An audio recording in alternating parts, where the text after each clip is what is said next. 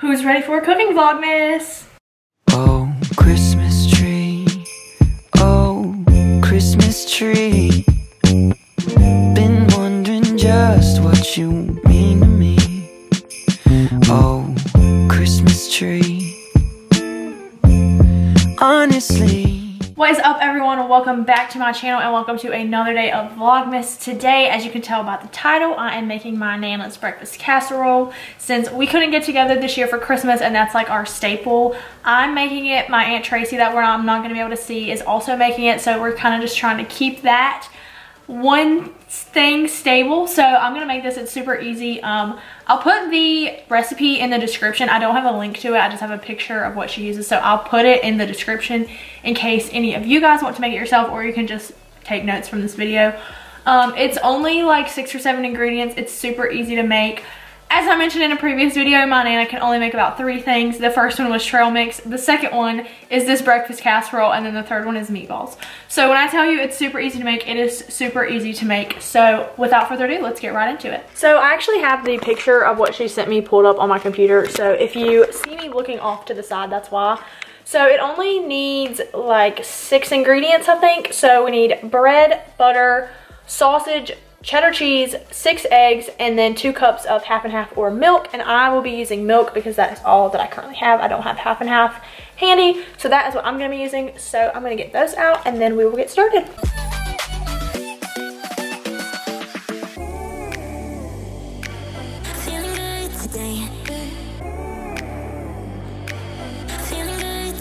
So the first thing that you are supposed to do is get 6 slices of bread and then cut the crust off. So that's what I'm going to do now. And I'm just doing this on the bare counter. I'm not putting anything down. I'll just clean up the crumbs later.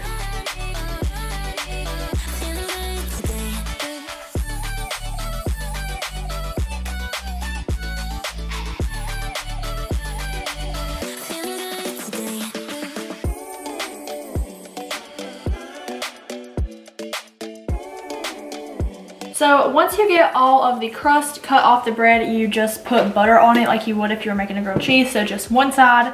And then you butter a 13 by 9 pan. So I'm going to go ahead and get that out. So I got my 13 by 9 pan. I think that's what size this is. I'm not actually sure. So I'm going to go ahead and put some butter in the bottom of this. It's not going to be melted or anything, but you are supposed to butter one side of each piece of bread and then butter the bottom of this as well. And I was just going to use like Pam spray, but I'm kind of afraid that that's not going to work. So I'm just going to put regular butter and then it'll melt eventually, like once it cooks.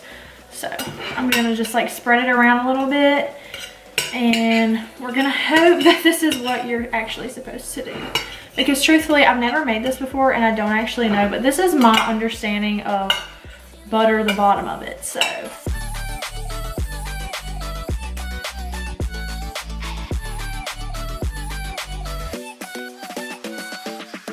So now that I'm done buttering it, I basically just did it like icing. I just covered the bottom as best I could, and it is melting a little bit as it is in room temperature. But now I'm going to butter each piece of bread and then you just lay them flat to cover the bottom.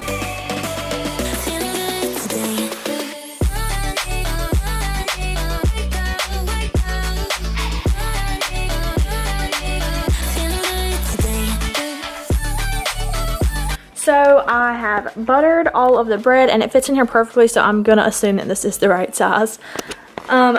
The next step is to brown the sausage and drain the grease, so I'm gonna do that next. I'm just using regular Jimmy Dean sausage, nothing fancy, just it's already prepackaged and you need a pound, so this is the perfect size. Oh, that lighting is terrible.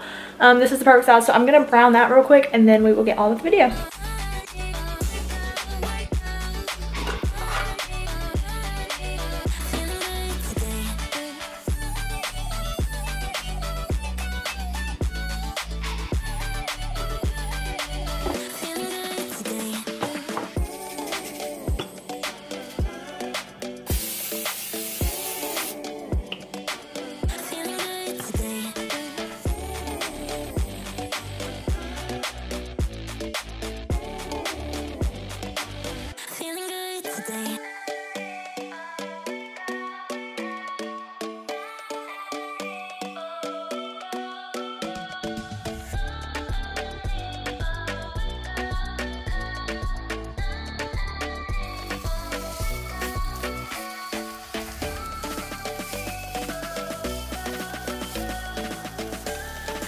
I don't know if you can hear me over the sausage grease like crackling, but once you finish cooking the sausage and drain it, you are supposed to just like sprinkle it. You're supposed to chop it up like really fine and then sprinkle it over the bread, and then you're gonna put cheese on top of it. So I'll give you the measurements and everything like that once I get to it, but the sausage is 1 pound. So like I said before, the whole roll of Jimmy Dean sausage is 1 pound. So I just used one of those. I used regular, but if you want it to be a little spicier, obviously you can use whichever one you prefer.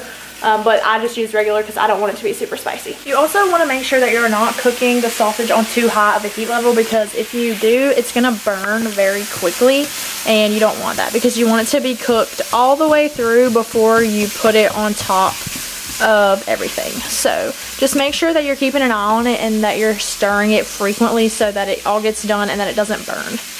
Right now I have mine on a 6. I think the highest it goes is 10. I don't know how yours is, but I would just do like a medium heat and not high, not low. I mean, you can do low, but oh no, I dropped some.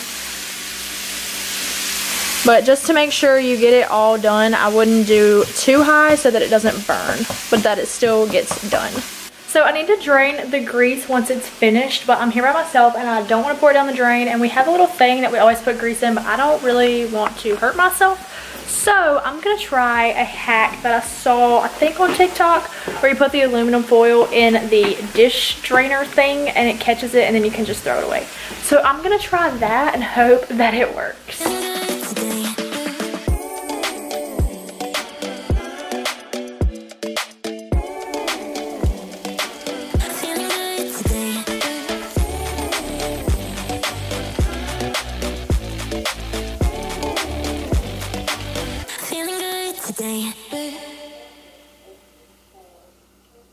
So for the most part this worked. I did miss a little right here, so some of the sausage fell out, but you just have to wait for this to dry and then you pull it out and throw it away. So that's what I'm gonna do. This worked pretty well though, I guess. I guess it's better than completely down the sink. So I'm gonna bring this and set it over here. The sausage is done and now I'm gonna sprinkle it over the bread. I'm just gonna use the same spatula that I used to cook it with so I don't dirty up more dishes.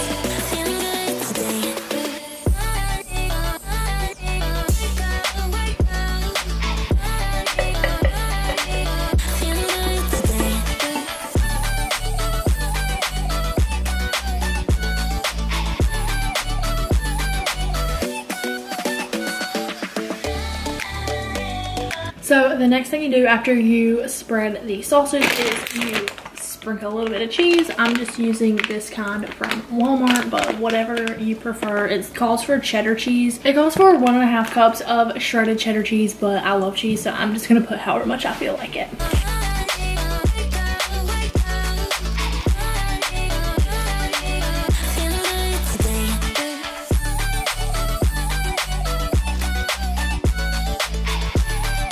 Once you are done sprinkling the cheese, you combine the eggs, milk, and however much salt you want just for flavor. So we do 6 beaten eggs, so I'm going to put them in the bowl and like beat them with a fork.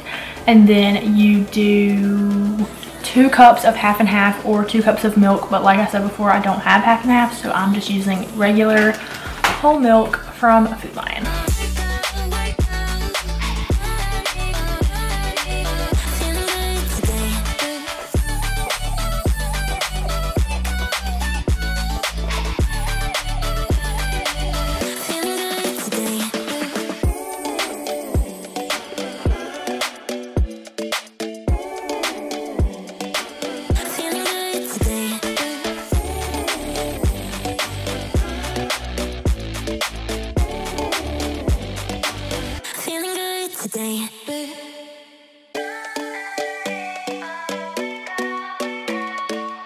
Also, I'm only using a half cup measuring cup because that's all I have right now that's clean. So if you see me putting it in here 4 times instead of only twice, that's why.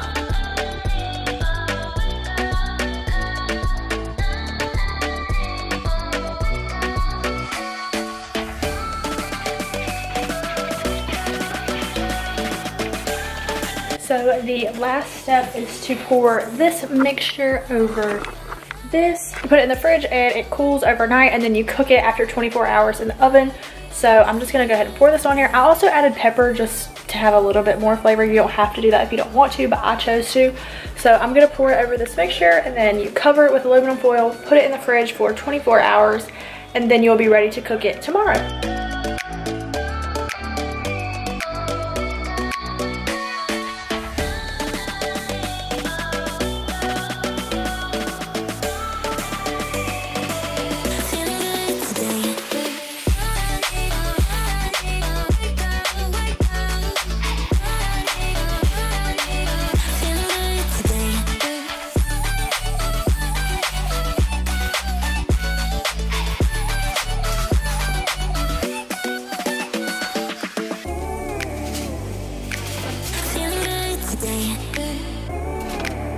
So it is now the next day, and the breakfast casserole has chilled overnight, and you're supposed to take it out of the fridge 15 minutes before you put it in the oven. So I have done that, and now I'm going to preheat the oven to 350 and wait for that to heat up, and then you just uncover it.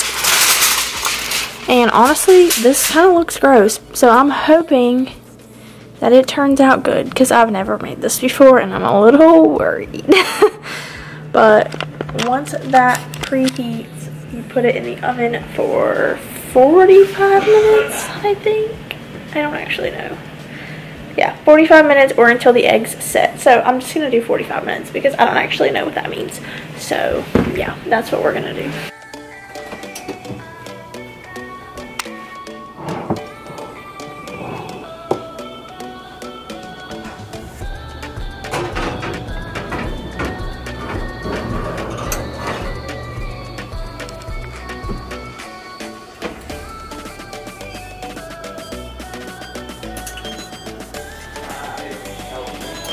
So she is done, and she is looking beautiful. I was very scared that it was gonna turn out bad, but it's not, I don't think.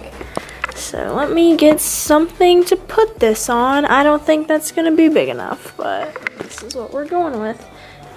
And I'm gonna hope that I don't drop it. Oh boy, oh boy, oh boy.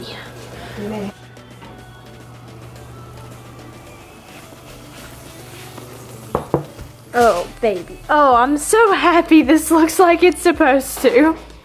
Moment of truth. Mom's gonna determine if I'm a chef or not. It's super hot. Oh, did it not? Oh no, it looks fine. Yeah. Right? It's not sticking to the bottom? Maybe a little. Oh boy. Oh, it's hot. Be careful. That's really hot.